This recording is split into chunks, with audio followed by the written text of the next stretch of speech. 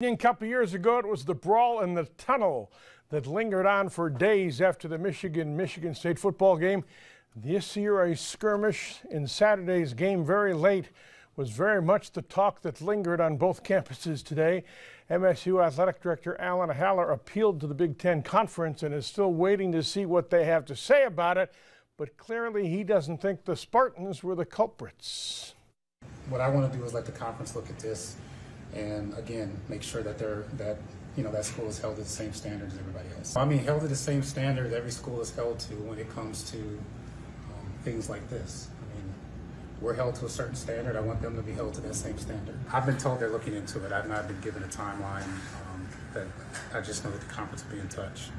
So no determination of any punishment to anyone involved on the field fracas.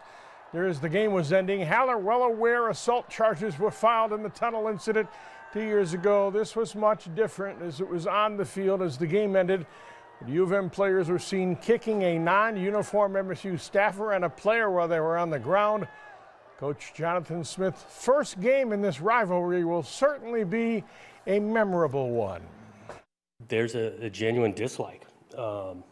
And you could feel that from the get-go of pregame, from the crowd to the place, and then sharing the tunnel. And so that's unique in a rivalry piece, to share that tunnel and be walking by these guys. You hear about the former players and how much this thing means. After experiencing this thing one time, this thing is different, and that crystallized for me on Saturday.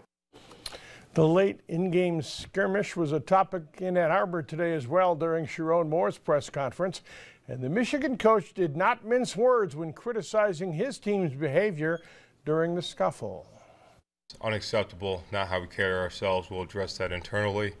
And, that's not how we represent the University of Michigan, the block ham or the winged helmet. So we'll take care of that, and that'll never happen again. So that's all I'll answer about that.